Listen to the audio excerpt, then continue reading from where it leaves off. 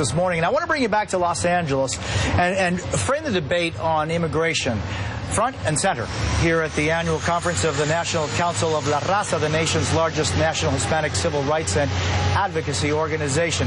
What are we to do about the crisis on the border?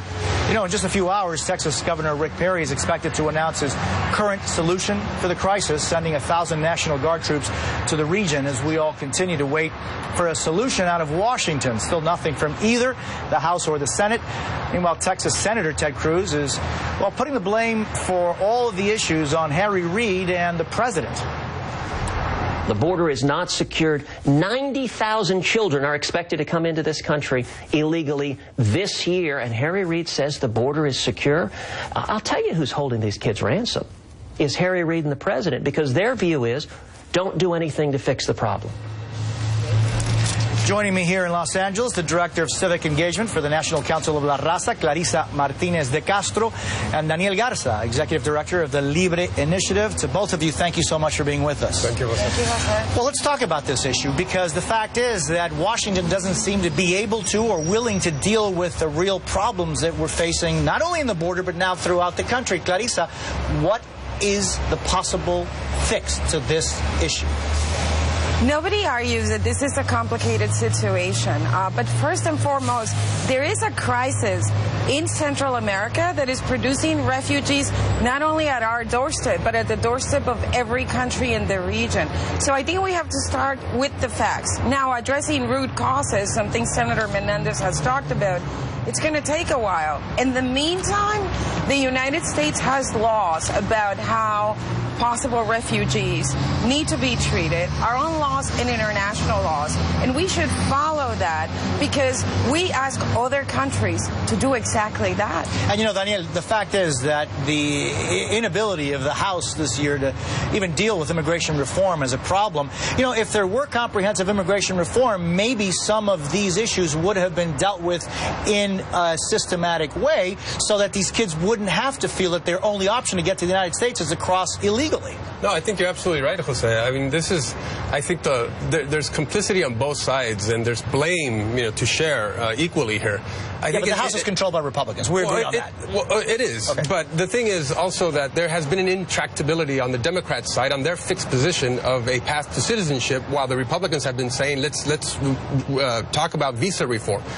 So there has been little in reconciliation of, you know, both sides of this issue, and you haven't seen that sort of bipartisan spirit on this issue. Daniel, are you answering my question, though? I think that the House has a responsibility to deal with one way or another, an up or down vote on an issue the Senate dealt with in a bipartisan way over a year ago.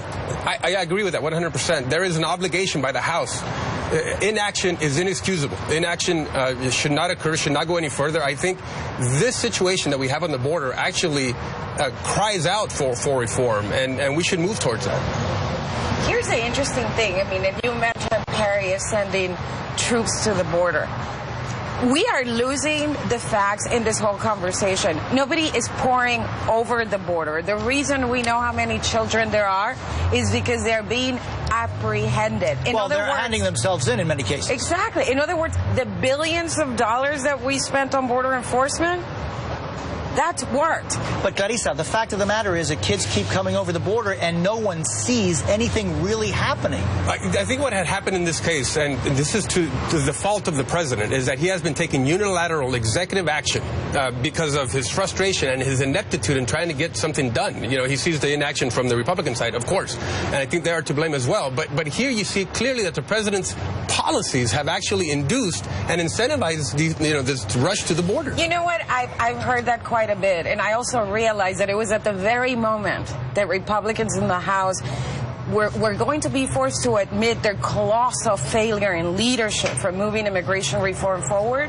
that they latched on to this issue on children to start doing again the two things they've done on immigration. Blame the president, whom we've had some serious disagreements with, and say, kill DACA. The reality here is there is a crisis in Central America. People are fleeing to every single country in the region. And our answer should not be to take away protections from children. People should have a day in court to prove their case. Jose, I agree with that. I think, this is a test of our national character, and we have to take care of the children and accommodate for their interests. And I think what has been tragic about all of this is that here we failed to get immigration reform, and now the only kind of legislation tied to immigration that we're going to be able to pass is how fast we can deport these children. Children who are victims of refugee status, who are victims of the sex trade, of gang violence, of the drug trade. And so I think this is tragic, that the inaction on both sides, culpability on both sides has led to this. And one of the things I like to do, because America is so wide in the people that make up the fabric of this society. Daniel, for example, you that have a very strong position on this, as well as Clarissa, you, as a kid, were picking vegetables and going from state to state with your parents. Absolutely. I was born in Central California during the grape season. My parents picked apples, pears, peaches in the state of Washington, small town of Toppenish, and then in Nebraska we hoed beets. So, I lived that migrant lifestyle, and so I sympathize with those folks who come, for the American dream. And we want to make sure that we accommodate for those aspirations as well. Daniel and Clarissa, thank you so much for being with us today. Thank you. And thank you for receiving me at the conference of La Raza. And congratulations. Yes, thank absolutely. you so very much. It's an honor to be here. And